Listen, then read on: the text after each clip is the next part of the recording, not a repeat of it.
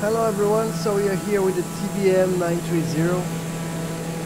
Yes, you saw what you think you saw, the reflection of the moon in the fuselage. It is somewhere up there, yes, yes. So, today what we're gonna do is something different. We are arriving at this place, which is called Sbjf, and we're gonna land there doing an Rnav procedure, which is something that has to be worked out yet with the flight simulator because it's not perfect. So let's get inside with the flight deck and get all ready. So we arrive at Sbjf maintaining 6000. It's the beginning of the procedure. It's at 6000, alright. So Sbjf is right here. Let's pretend I'm just getting some vectors to go there. So here I'm going to my mode functional display, select procedures, and just to show you guys how it does.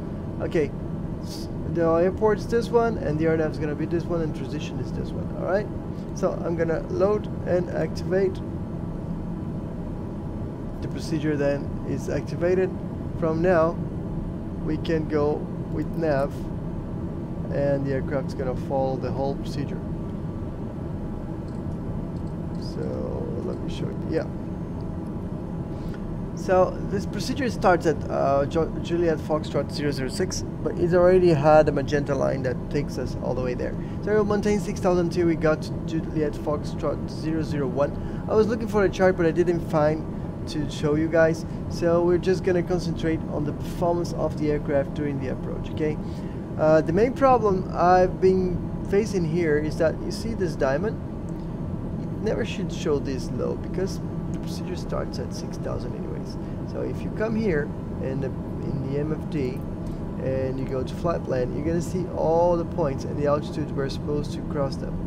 The airport is at 3000 feet, and we start procedure at 6000 feet, so 3000 above the airport. At 4600, which is roughly 1500 feet over the airport, we are supposed to be here at Juliet Foxtrot 004. I'm gonna try to use the approach mode because that's what looks to work. I haven't looked at the manual, so I'm still working with this TBM.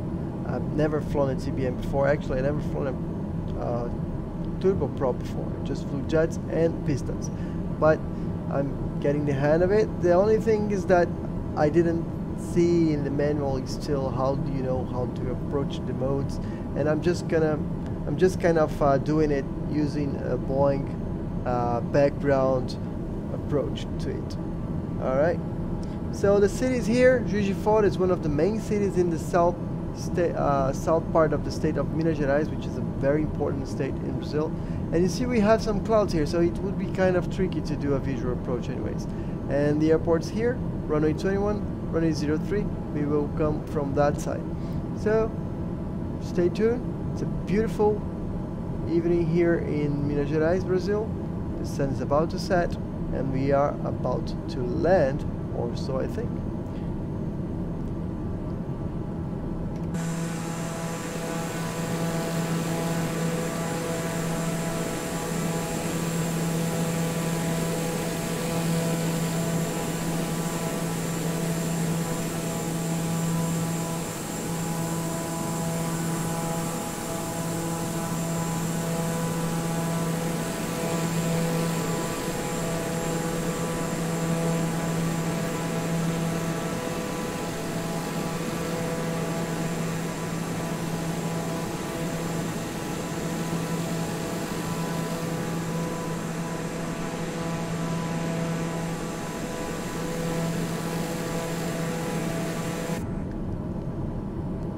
Let's get back inside.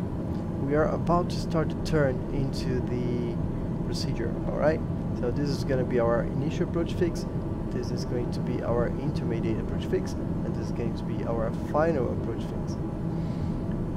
As I told you guys, I didn't find the chart. So usually our Rnavs, they have something around 400, 500 feet of minimums. I set them here in the PFD, but I honestly I never saw them in the PFD itself. I'm not sure if they are there anyways. But yeah, I've set here 4,000. I'll put 3,500. It's better. So this would be something like 500 feet over the runway. I believe this is going to be enough for us to see the runway. And just keeping the heading with it, just like in the Boeing aircraft. And what else? The aircraft is following the FMS, which is correct because we're doing an Rnav. It's retrieved from the database. It's using GPS data to stay in the profile.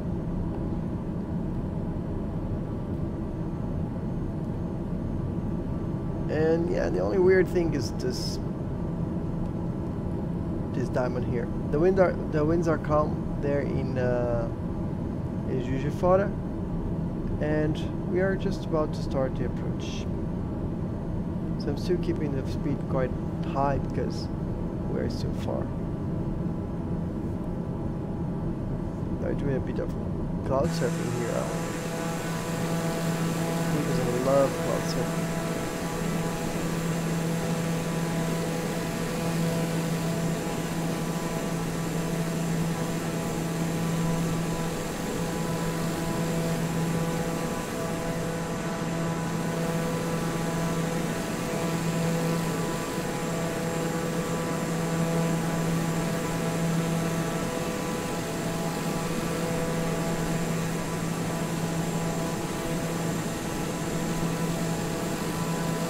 Now we're starting our turn.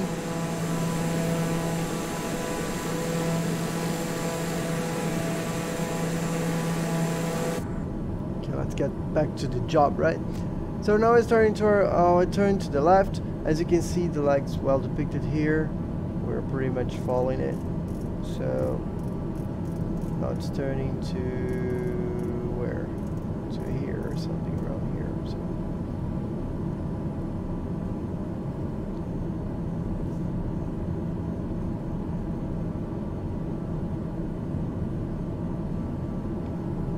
I've got my speeds already depicted. Let me just check. So PFD speed bugs. No, I got it. Good. Now I have my VP approach of 85 knots is depicted. My intention is to approach around 90. So we have a bit of buffer. And that's because I'm still getting used to the turboprop engine, which takes longer to react than a jet or piston.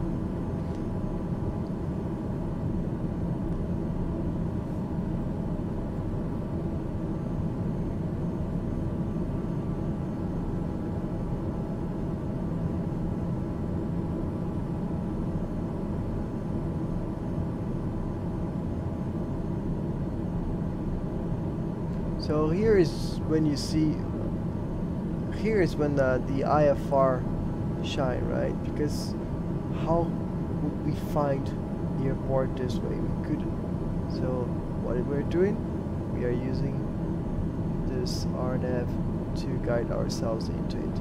So now I'm starting to get my power back because we are getting into the initial approach fix, and I don't want to get there too quick. Too fast. I don't want to have to lose all that speed during the descent part of the approach. I'm just gonna arm the approach from now on, and hopefully it will catch.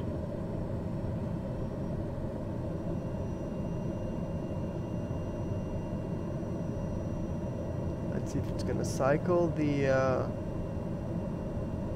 Juliet Foxtrot 006 to Juliet Foxtrot 001.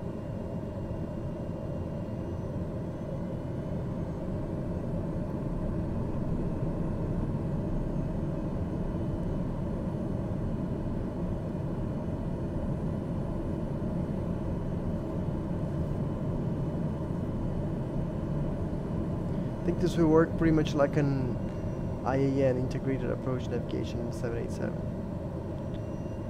apparently that's what it does. So we have already, you know, Rnav out here and the glide path armed. The lateral guidance comes from the FMS. That looks correct. I'm just waiting for this to cycle.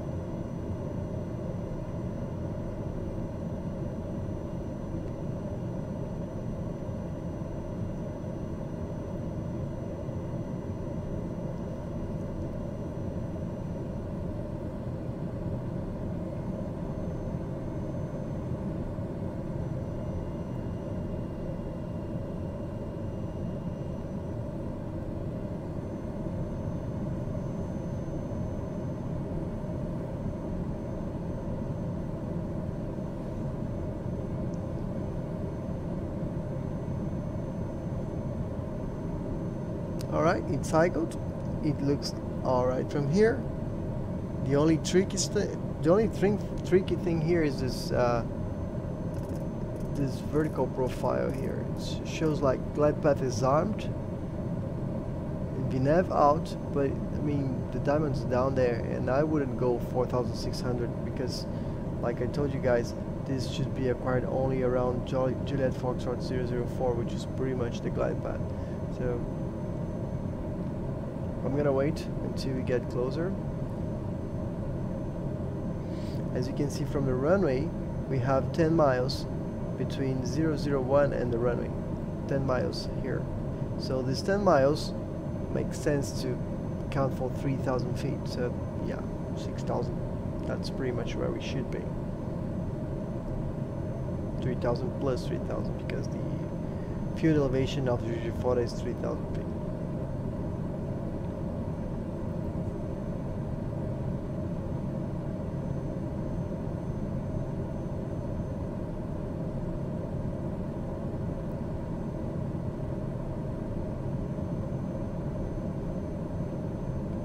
Set. I can see the sun from here. The TBM is not that great to see things outside. Okay, but we have this camera, we can check that.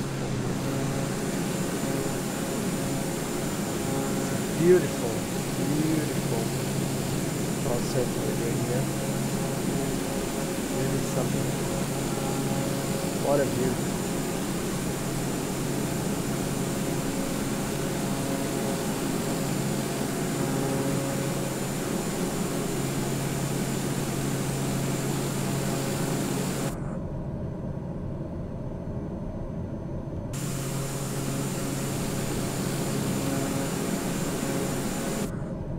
Alright, so now activated the final approach course. It's intercepting it. Just gonna put the heading here so it matches. And this is the weird part, because here is when I suppose this thing would go down, but it didn't. So what do? My next altitude, I can descend all the way to 4,600, right? So that's what I'm gonna do. 4,600 is set here. The aircraft is not descending, right? So I'm just gonna go vertical speed and start descending this thing. The Rnav is not going, is it? No, Rnav just armed. So I'm putting 900 feet per minute. I'm gonna reduce the power now because we are definitely getting fast, and gear down to help to the aircraft to slow down. We are below 178 knots, so we can do it.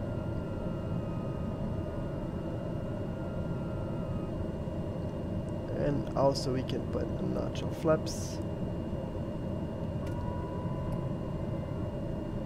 Let me keep the let me give it a little bit more rate so we can try to meet this 4,600 in time. We're barely can see the runway there, but there's some sign of it. You see now the diamond's moving toward our point, which is great. Now we will pass this for sure at 4,600. And acquired. Glide path looks above us. Full flaps. I see the runway already. Just waiting for it to capture the glide path. I really wanted to do it. Yes, acquired the glide path. So now just work with the power to keep it on the value I want it to be. We can set the missed approach here. And from now on it's pretty much just following the protocol. We already visual with the runway thanks to this amazing Rnav. But honestly, this last part is weird. Alright, it should have come from 6,000 to 4,600 on its own. It didn't, so what we did, we applied this kind of capture the glide path from above technique, and we got it. But it was not that pretty, right? The right way of doing it was to do a continuous descent. I was kind of behind the aircraft for a while, so now we are okay. We can pretty much disconnect from 3,500. I told you guys that it's the minimums, and I'm gonna wait to see if it says something about the minimums, if it shows somewhere in the PFD, because so far I didn't see. And as you can see, there's a lot of turbulence here too. But now we have a proper Rnav, LNAV, VNAV thing. You know, we have this FMS showing that we are in the lateral guidance correctly, and this glide path showing we are in the vertical guidance correctly. But the weirdest thing was to go from the intermediate fix to the final approach fix by myself. Usually you would go down already from the platform, which was 6,000 with the autopilot. I mean, in this glide path mode or whatever, a VNAV. And here we used the approach itself. It was just like an IAN. So it worked. 3,500 feet. I told you guys was the minimum, so we're supposed to see the runway here. We are already seeing it. So autopilot's coming off, and we are ready to land. Now, of course, we could have done this totally manually, but you see the workload would be much higher, especially because the approach is not doing until that final approach fix what we expected it to do.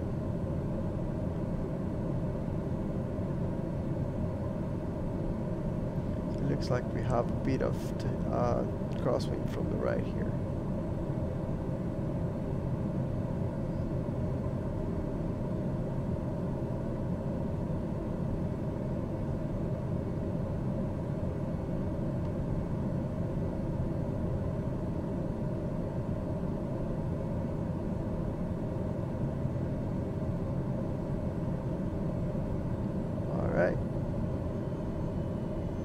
Short.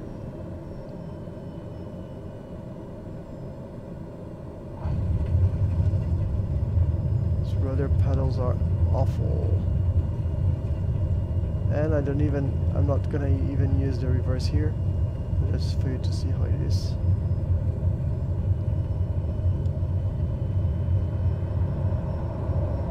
How it sounds. It sounds nice.